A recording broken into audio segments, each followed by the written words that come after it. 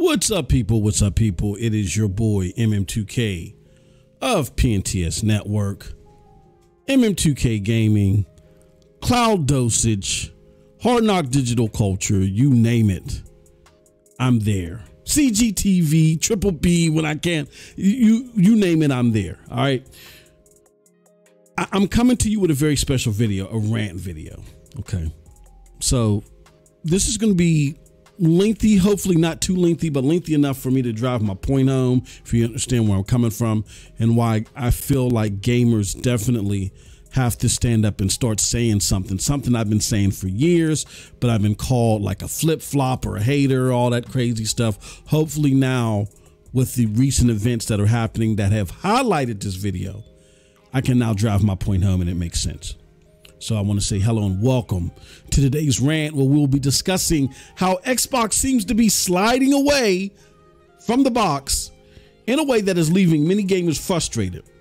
Now, specifically, I'll be diving into the concerns that gamers have over Xbox's handling of game development in their recent acquisition attempts, and why, in lieu of all this, it's time for Xbox gamers to take a stand. But before I get into that, I want to show you guys and gals something. So take a look at this. So this is a tweet that really is at the heart and soul of this video today. I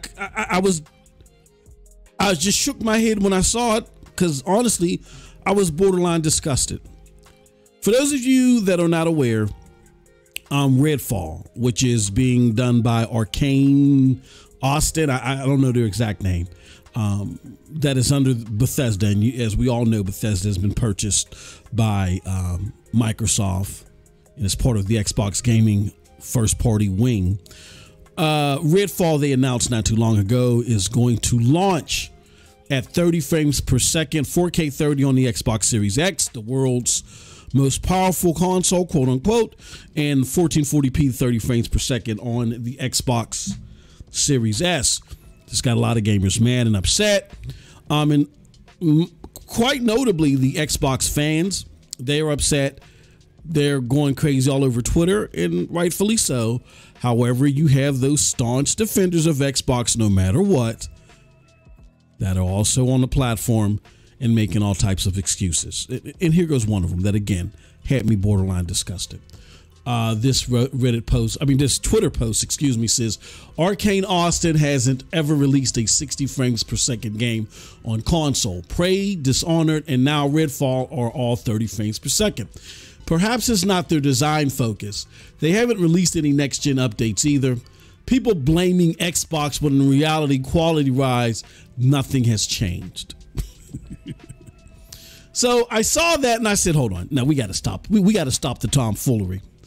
I said, this is like saying in the PlayStation 3 era, Naughty Dog never prioritized 60 frames per second. So lack of focus on it here on out is excusable. Number one, this is a first party studio.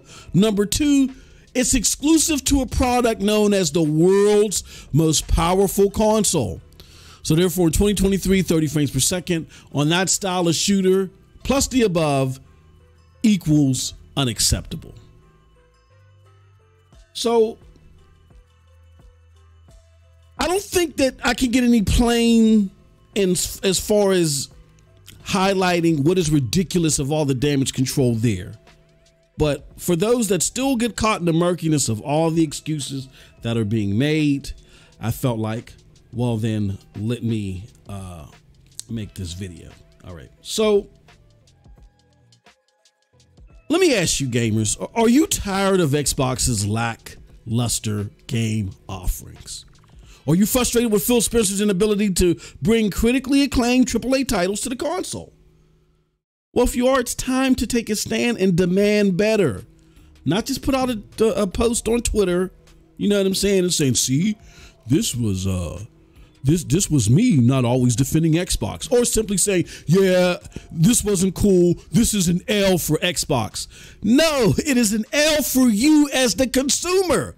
It's not an L for Xbox, because Xbox is still getting your money. All right.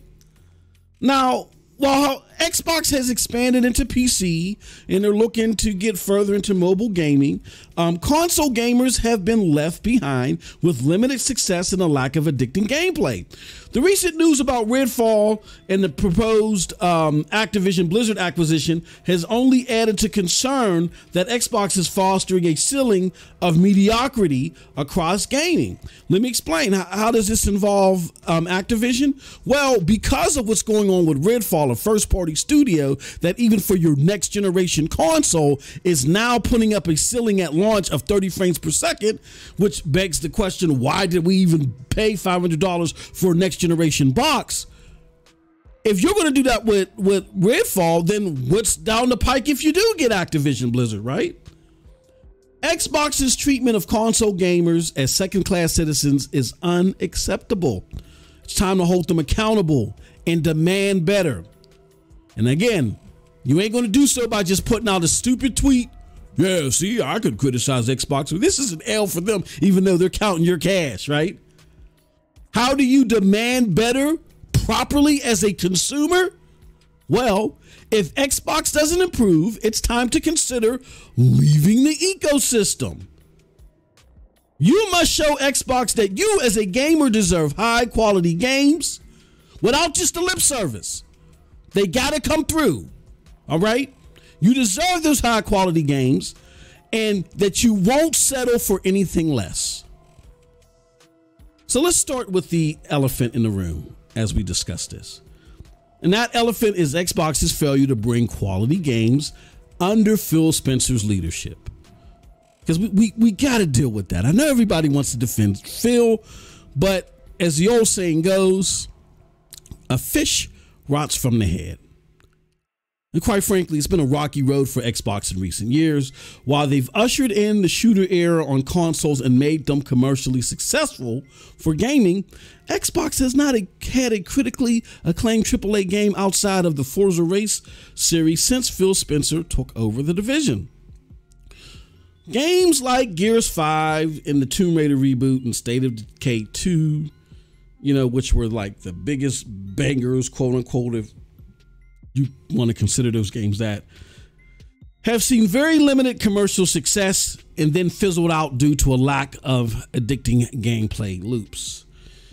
Even highly anticipated titles like Halo Infinite and Crackdown 3 fell well short of engagement numbers and financial expectations.